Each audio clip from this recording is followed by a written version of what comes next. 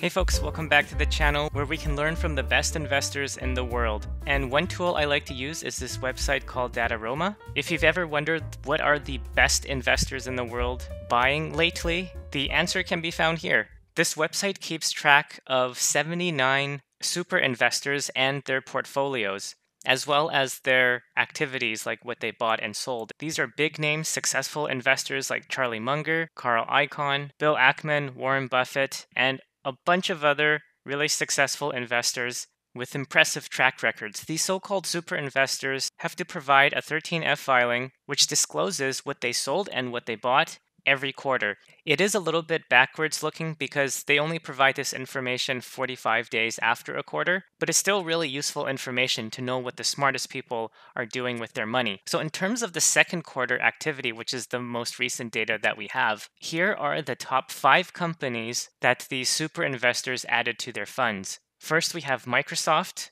one of the best run companies in the world. This business has a lot of recurring revenue and it's not going anywhere. Year to date, it's down 32%. There's nothing fundamentally wrong with this company or any of the others in this list, but they're just being dragged down with the index because of recession fears and other macro circumstances. At this point, I think Microsoft is a better buy than Apple, and I think this could easily go back up over $300 over the next 6 to 12 months. Next one on this list is Disney, and this one is down 40% year to date. But again, it's just because of short-term reasons, like nobody was going on cruises or to amusement parks for a while, but now everything's opened back up, and Disneyland just raised ticket prices. So this is one of those stocks where you might not see it bounce back in the next year or two, but if you hold it for 5 to 10 years, then you're looking at pretty substantial upside potential.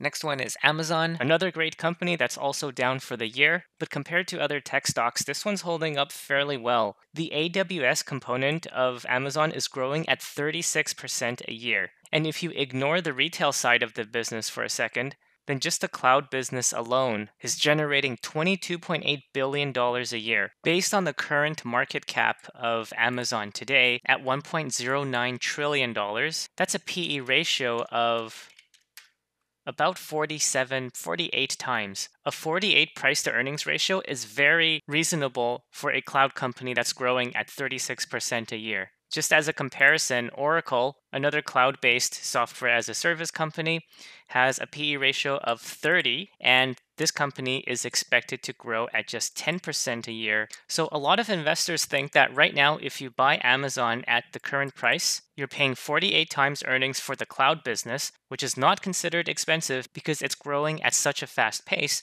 and then you're basically getting the retail side of the business for free. Next, we have Meta stock, and this one is down 62.5% since the beginning of the year. There is nothing good about this chart here, and it doesn't look like it's found a bottom yet because unlike this area here where it leveled out before falling again, right now it looks like the angle is still towards the downside. So it's possible we could see this stock go all the way down to around the $100 level before it recovers.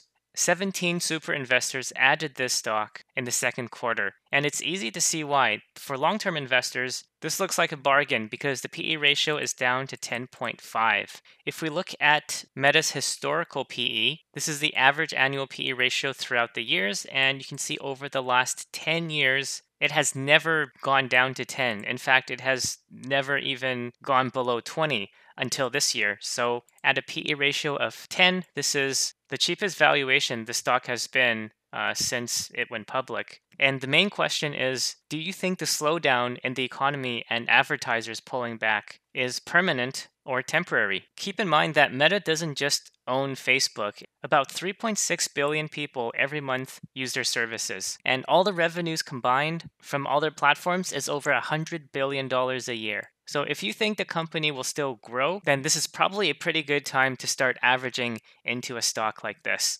And now the final stock on the list, with 24 super investors buying this last quarter, which is more than any other stock. Because as I said earlier this year, Alphabet for 2022 is probably the best stock where you're most likely to get the highest investment return for the risk you're taking. And this is why I based my weekly options challenge on Alphabet. I don't mind getting assigned more and more shares as the price drops slower, because to me, this is a $130 stock trading at less than $100. Year to date, it is down 33%. I've mentioned before the lowest I think this stock can reasonably go down to is in the mid 80s. However, I wouldn't be surprised if right around here, the mid 90s is where we see the bottom. So going back to the Dataroma website, you can see out of all the 79 super investors, the top 10 most owned stocks are listed here, and the top 3 are Alphabet, Meta, and Microsoft. If you want to dig into any particular investor and what they're holding, you can go into the super investor section, and here we see the top 10 holdings of all these different investors. Now, sometimes they don't even have 10 holdings, like Michael Burry sold all of his stocks last quarter,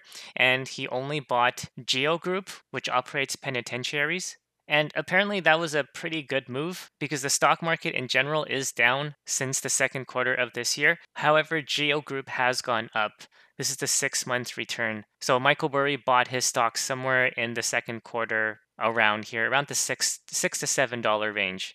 So he famously shorted the housing market during the Great Financial Crisis and has again shown that he knows what he's doing. So a good way to use this page is to find out if a stock you like is held by these super investors. So for example, if I do a search for Google, you can see Alphabet comes up quite a lot. And there are even some people who hold the stock as their first or second highest position. Now, activity is where you can find what the investors did with these stocks over the last quarter. And most of this is going to be for Q2 right now. But next month, we're going to get the new data, and these will be changed to Q3. So anything that's in blue here means the investors bought, and red means they sold. And if you hover over the tickers, it'll tell you how much they sold or bought relative to the size of their portfolio. The S&P 500 grid, this next tab over here, is a quick way to look at what is the most popular stocks held by these super investors. And right now the top 3 are Alphabet, Meta, and Microsoft, with 32 super investors owning, to some extent, Alphabet shares. You can also check out the last quarter buys and the last 6-month buys so you can see if there's any kind of trend.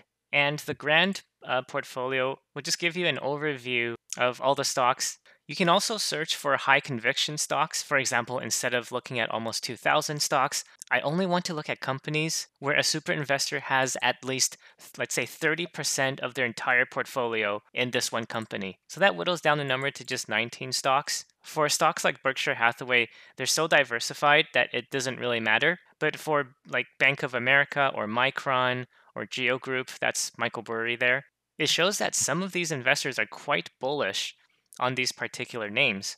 And then if you click on any of these companies like Bank of America, we can actually see who is holding this stock and how much are they holding as a percentage of their overall portfolio. So we can see Charlie Munger, Warren Buffett, Lilu, Guy Spear. I think these guys all know each other, but they are very confident in their positions with Bank of America stock because they all have at least a 10% holding in this stock. 10% for Berkshire Hathaway. I think that's probably the second largest position, the first one being Apple. Buffett added a little bit more Apple to his portfolio and increased some positions in oil stocks, it looks like. So how can you use this website and this information to help you invest? Well, I wouldn't recommend just doing the same thing that they're doing because, one, you might not have the same investment goals as these super investors, but also this is looking in the rear view mirror because it's what happened last quarter. So what I would do is make a list of all the stocks that I think are interesting and these super investors are buying, especially if there's a lot of them buying the same stocks, like the 5 names mentioned in this video. And then you can do your own research and do some further digging into these particular companies and try to see why these super investors are interested in these stocks at this time. You can add these handful of stocks to your watch list, have a price target that you think would be reasonable, and when the stock reaches that price, initiate a position and use dollar cost averaging to build up a sizable position over time. If you're not sure how to correctly use DCA, I made a video before here showing how to do that using Microsoft as an example, where I analyze the stock and suggest some price targets. But anyway, thanks a lot for watching. Take a look at the Dataroma website if you're looking for stock ideas. Good luck with your investments, and I'll talk to you next time.